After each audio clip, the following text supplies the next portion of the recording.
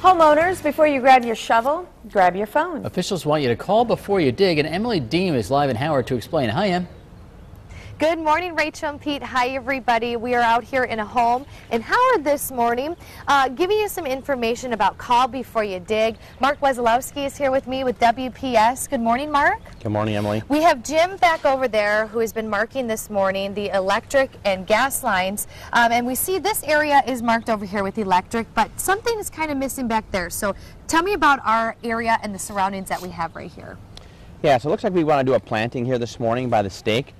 And we had some locates out here this morning. The orange facilities, yellow and red facilities are marked.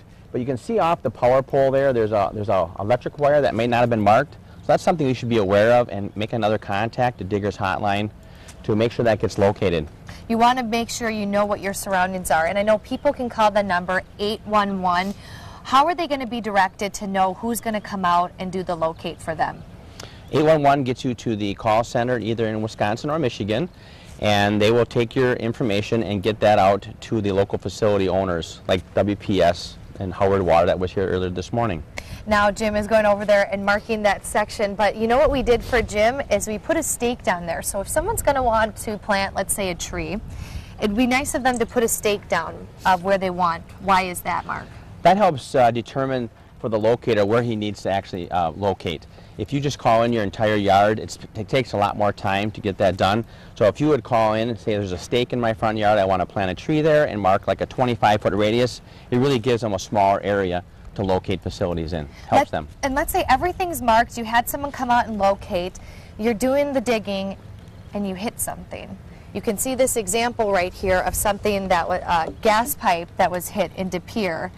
This is obviously pretty extent, so there might be a fine that comes with this, but let's say you hit something maybe real small, that doesn't cost you anything, right? If you're able to repair it? As long as you're using safe digging practices, we ask that you contact us anytime that you hit our facility, either a tracer wire with the gas main, or even a nick the wrapper or an electric line, because it causes damage long term. And people need to know that the call to have someone come and locate is free, and it's the law. Let's talk about, let's say if someone wants to put up a shed or if they want to add something to their home, their personal stuff. Tell me about that, Mark.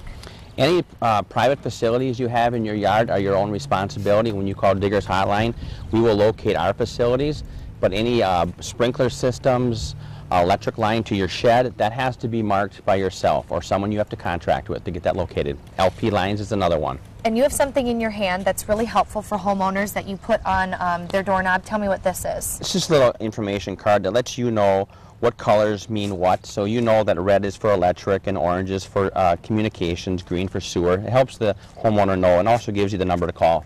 And calling to, how in advance do you have to call for someone to come locate? It's 3 working days, and that excludes holidays and weekends. And how much time do you have to get your project or whatever you need to get it started? How much time? Once you have the locate is good, it's good for 10 days. If you don't start, you need to call on another locate. It's good for 10 days. All right. Thank you so much, Mark, for being with us this morning. Some great information. Rachel, we'll send it back to you. All right, thanks, Emily.